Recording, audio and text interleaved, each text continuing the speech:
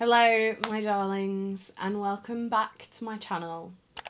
Today we're going to need a Red Bull, a Monster, a coffee, a tea, a non-caffeinated beverage, because today it's not going to be a good one. It's budget box battle time. Today we're going to open the June budget box. I already know what's in here, and quite frankly, had I not been doing these videos, I don't think I'd have got this one. But I promised you guys that I would review every box from April to April, so here we are. Yeah, this is not, it's just not. Okay, let's just get into it, because I kind of want to get this video over. I don't like being negative, but yeah, I don't really have any choice with this one. Okay, so first off, let's talk about the two things I am happy about. These are from the new Picnic collection. I got quite a lot of stuff from the Picnic collection to talk about in a couple of weeks, but we've got two of the new The Cheek of It liquid highlighters. So I got Trust Fund and Sugar Daddy. I think Trust Fund is the orange, which I wanted because I feel like it will make a beautiful blush topper. Yes, brilliant. Trust Fund is the orange. These work very similar to the Charlotte Tilbury ones, I believe. I want to be very gentle. I don't love the fact, again, Plouise is doing sponge tip applicators. Like, you're meant to be a brand for makeup artists. I don't really get the sponge tip thing. But for me, just on my own, that is beautiful. So that one is Trust Fund, and then we've got Sugar Daddy. I don't think I've seen this one. I think the other couple of boxes I've watched, they got the pink one. I can't remember what that one was called, but I don't think it's called Trust Fund. Okay, this is like the lighter pink one, because it's like a more like baby pink and then a lighter pink one. And this one I might actually be able to use as highlighter. Ooh, yeah, it's like a pinky with gold reflect. I definitely could use that as a highlighter. I'm looking forward to that one. So that one's Sugar Daddy. So,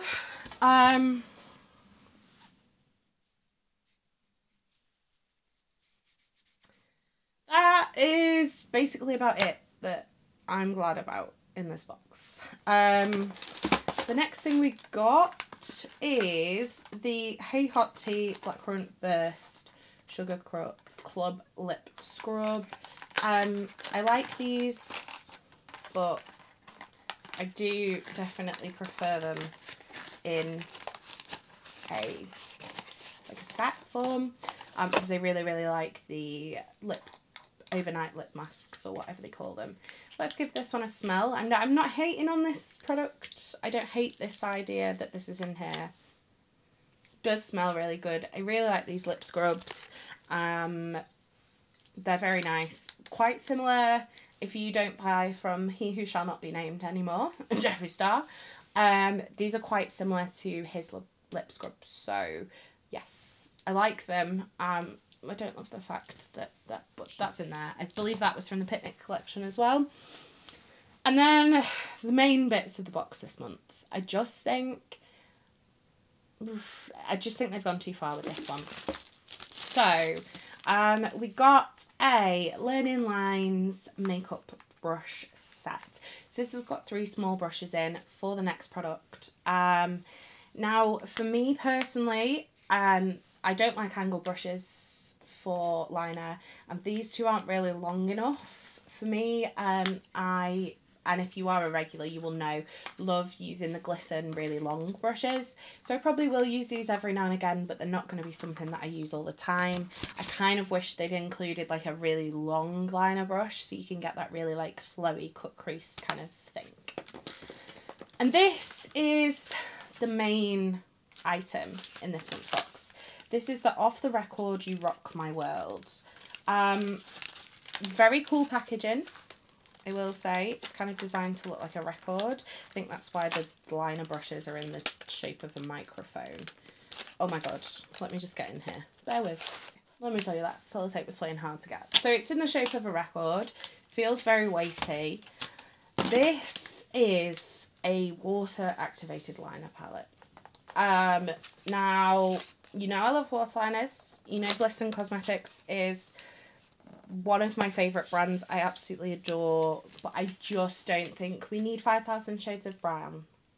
Now I understand, once again, Plouise is a brand for makeup artists. These budget boxes are for makeup artists. But if you are a makeup artist, you do not need 30 shades of neutral eyeliner, because you can mix 30 shades of neutral eyeliner from about 6 different liners. It's big, it's cumbersome. Love the packaging. I think it's super, super cute, but I just don't ever see myself using it. And like I said, that's why I wish that these were kind of more like tailored to liner, to water liner. They are just normal liner brushes in my eyes. I just don't think you need like 17 shades of grey and dark brown when you've got a white and a black, so you can make whatever shade of grey you want.